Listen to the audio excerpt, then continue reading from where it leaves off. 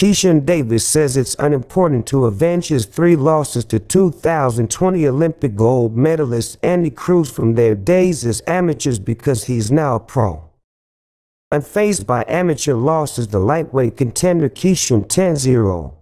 7 Cos is complaining about Teofimo Lopez, letting him know that he wants to avenge his losses to Cuban Andy Cruz 3-0. 1 Cos before he considers giving him a crack at his WBO light welterweight title. Keyshawn feels that he doesn't have to fight Cruz because things are different now with the two in the pros, and fans don't even know about his losses. That's true. Casual boxing fans aren't aware that Cruz schooled Keyshawn 3 times, but they don't know who he is anyway.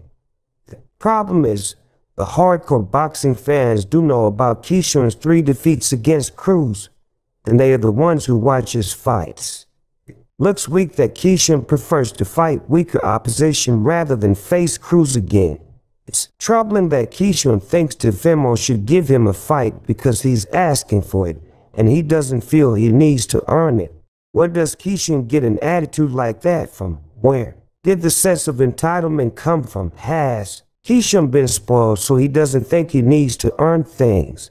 It's a bizarre attitude. Keyshawn trash Teofimo today on social media because he's defending his WBO 140lb title against Steve Claggett 38-7-2. 26 Cos on June 29th at the James K. Knight Center in Miami Beach, Florida. He feels that's a poor choice for Teofimo because fans don't know who he is. Keyshawn is fighting little known Miguel Maduro 31-2. 28 Cos next on July 6th at the Prudential Center in Newark, New Jersey. For fans that don't know, Maduro lost to Steve Claggett last year in 2023 in a lopsided 10-round unanimous decision. If Keyshawn feels Claggett is such a poor choice for Teofimo, then why is he fighting the guy that he beat by a one-sided decision last year?